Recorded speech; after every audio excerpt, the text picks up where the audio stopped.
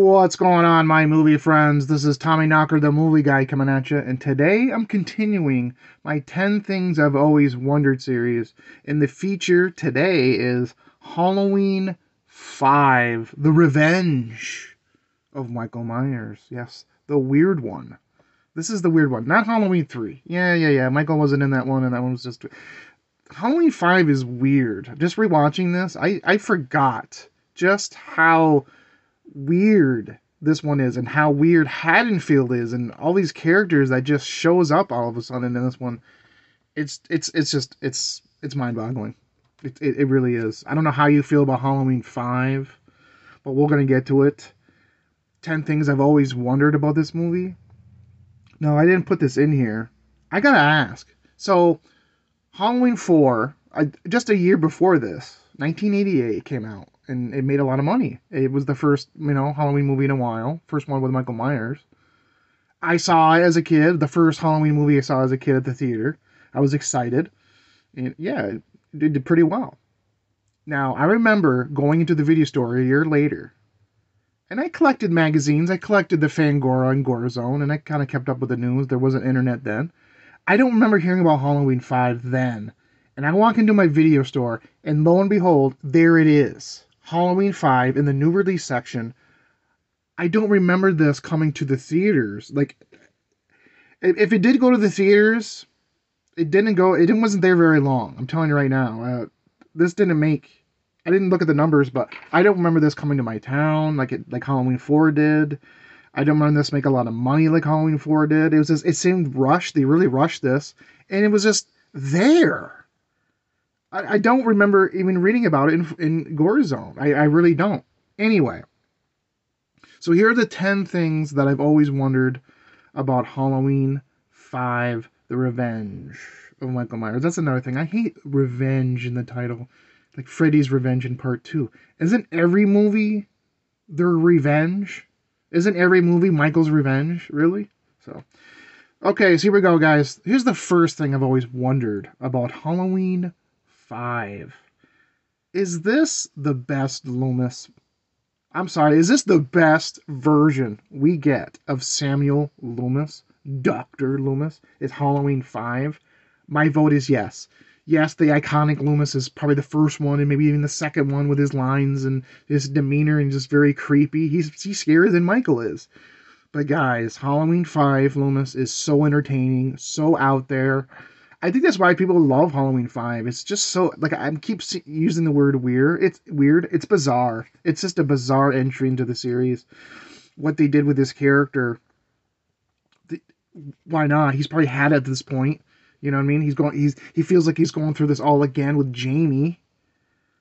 And he's just, he's crazy. He's unpredictable. He's basically holding Jamie as a prisoner, trying to lure Michael into her. Just the shit he does, pulling kids, acting crazy, pulling out guns at children's hospitals and pageants, and then he finally lures Michael at the end and beats him with a 2x4 like Hacksaw Jim Duggan does. This is the best Loomis version. I'm sorry. Number 2, thing I've always wondered. So, as far as Loomis is the best version as far as this character goes, but as Halloween 5, do they have the most annoying characters in Halloween history here? I mean, let's go through the list. You have Tina, who redeems herself. She does, but she's very annoying the way she acts. It's different. There's no other, characters that kind of act the way she does, and let's be honest, she's a young girl in this, or even just adults. How many weird people do you know? I know a lot of people. I'm weird too, but annoying people. But she does redeem herself. She saves Jamie. I feel that, I still feel Rachel should have got that death. You have Spitz. Spazzo Spitz. He's a spaz. He looks and acts like Jim Carrey. You have Michael, yes, that annoying guy who's just a dick for no reason. Tina's boyfriend. You have Billy, who's a kid there that stutters. And you have Jamie, who doesn't talk throughout the first half of the movie. She's a mute. She's been through so much trauma from the first one. She doesn't speak. yeah, you get Jamie, and she gets these visions of Michael, and she has this connection with him, and you have even Michael. You have crying Michael, one of the most wimpiest, annoying versions of Michael Myers there is. He cries in this one. Jamie's trying to reach the kindness out of him. Only she can do it. Loomis knows it. Only Jamie can bring the niceness out of Michael. And he doesn't want it. He's just... You get the man in black. You got this weird hermit guy in the beginning. This old man hermit. And you can't even tell how Michael kills him. It's so confusing. The characters in this, they're just god awful. They're just the cops. The cops. I didn't even mention the cops. For whatever reason, they decide, look how far the cops have dropped from Haddonfield. You know, you have Brackett, he's out in Florida now, retired. You have Officer Hunt, who should have took over from part 2. Where'd he go? Meeker. But that's what Meeker's got? Is these cops with these clown soundtrack? The clown shoes? Next, number 3. What's up with that house? Could you not just find a simple little white house? I mean, the Myers house is very simple. Build the damn thing. It's very easy. You couldn't just find a simple white house. You had to go with that. Yeah, that Tim Burton Gothic looking house. I mean, that's how I'm going to go with it. Look at the house. We couldn't go with something simpler than that. Sometimes this director, though, I mean, as far as this is going in a weird direction. And I don't hate Halloween 5. It's one of those ones you can put in and just like sit back and like, what are they doing with this? It's entertaining. It's not boring. Next thing. I've always wondered. Number 4. Did the cops, so from part 4, the end of part 4, when Michael got shot, I think they're in a graveyard. He gets shot, blown up with dynamite, whatever. And he goes in the creek, goes down there, right? Did the cops even bother looking? So he went down there. He wasn't down there very long, guys. We saw the scene at the beginning of part 5, where he's basically tubing down the creek. Michael, and that's another. I don't want to see Michael in water. I mean, he looks vulnerable. We know but I don't want to see it. But anyway, the cops, did they even look? The hermit's shack wasn't that far down, and he's there for a whole year. They didn't even bother looking? I mean, even Loomis was, at the end of part 4, was content, and then he didn't even have a body. That was very disappointing of Loomis. He didn't even have a body. And he went back to their house, and he's like, he's dead. Don't worry about it. Number 5. Why can't Michael just leave dogs alone? Jesus. From the first one, Lester, and then the 4th one, he kills Sunday. Oh, and the first one, also that random dog in the house. Then 4, he kills their dog Sunday. And now they get a new dog, probably from the trauma from the year after, with Michael. What happens? They get a new dog named Max, and he dies. Michael kills him. Michael, leave dogs alone. I love Michael Myers, man. He kills many people as you want. I don't care. Even in the newer ones, when he kills the kids. Cool. Leave dogs alone. Number 6. Tuck in the damn mask. Why can't he just tuck in that damn mask? I don't mind the look of the mask. People give Halloween 4 mask shit. It's a totally different mask. That's why I give it, it's fine. But Halloween 5 mask, it's evil looking, but how did it go from the part 4 mask to that? Same movie, same scene, from the end of the first one. But tuck it in. That's all I asked. Tuck it in, dude. My OCD was driving me crazy when they're stalking Rachel and he's like going from room to room and you can see it just doesn't look right. A weird choice.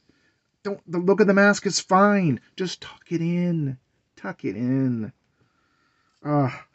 Next thing. Number 7.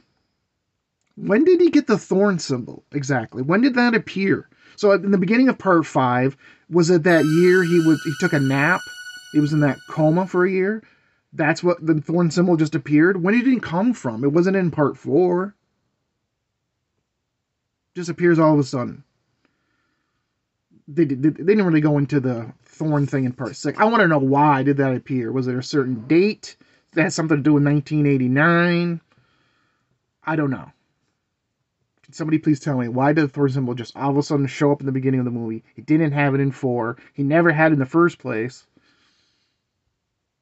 Number 8. So this one, we all know who it is, but this is more of me going back from when I was a kid, from 1989, watching this when I was 12 years old, and then I had to wait 6 years to find out who it was. 6 whole years. I was like 17, 18 when I finally found out who was the Man in Black. No, not Johnny Cash. The Man in Black, who got off a bus, of all places. This doctor, we know later on in Halloween 6, it's Wynn. It's Dr. Wynn, Loomis's co-worker, his boss, whatever. He gets off a bus at Haddonfield. He's very, very low-key. He's very, he doesn't want to drive his own car. He wants to be incognito. So when I'm watching this with my cousins and whoever, they thought it was Freddy Krueger. They just thought the hat. They thought he was skinny. They thought, oh my God, it's Freddy Krueger. He's helping Michael. I never thought that, but I just thought it was a family member. I thought it was some kind of family member of Michael's, maybe some kind of uncle, some kind of, I don't know. It's not like Halloween 6 went in a much better direction. But yeah, who was the Man in Black? It drove me crazy for 6 years to figure out who this guy was. And no, there was nobody left for Jamie. As far as we knew, Loomis died, Tina died, Rachel died, friends died. Who was left? Number 9. So, do Michael and Jamie have a telepathic link? Do they have a connection? Because did he, at the end of part 4, when she touched his hand, did something get released into her, the evil? And then after that, she decided, she stabs her adopted mother, but she doesn't go full evil in this one. They went in a different direction. He's still after her, even after she, But yeah, did they always have a connection? All through the movie, she can sense where he is, and that's why Loomis is nuts, and he's trying to sense it. He figured it out. She can sense Michael. She knows where he is. She's basically his GPS system.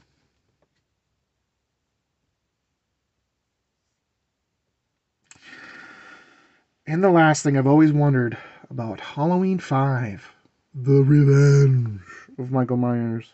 There's this scene right here when Tina and Sam are walking around. They're at the children's hospital. They're visiting Jamie. They can't see or sense Michael in that scene. Right there. Come on. We see it. I remember, that's Michael. Is that supposed to be like a... How far the mighty has fallen from Michael, stalking his victims from the first 1, 2 movies, and we get this. And there's like rock and roll music playing in the background. Is this supposed to be scary? Is this supposed to be like, oh, look, there's Michael. Ooh, they don't see him. Oh, there he is, right there. And then later on, we get a better scene when Loomis is looking for Michael. He's screaming out to him in the woods, and we see Michael appear. He's like, go home. Go home. And you see Michael right there, and it takes you a while in the beginning, to see him. But this, it's so blatantly obvious. Do they think he's just some kind of, maybe groundskeeper, though? Do they think he's just a groundskeeper dressed up as Michael Myers for Halloween, for the Halloween holiday? They don't sense that. They don't see, oh, Jesus. What is this guy dressed like Michael Myers? The most notorious killer in Haddonfield history. I could have done 50 things. I could have done 100 things. I've always wondered about Halloween 5. What do you think, guys? Please like and comment. What are some things you've always wondered about Halloween 5? Please let me know. Please like and comment. Stab that notification bell, guys. All right. Take it easy. See you soon.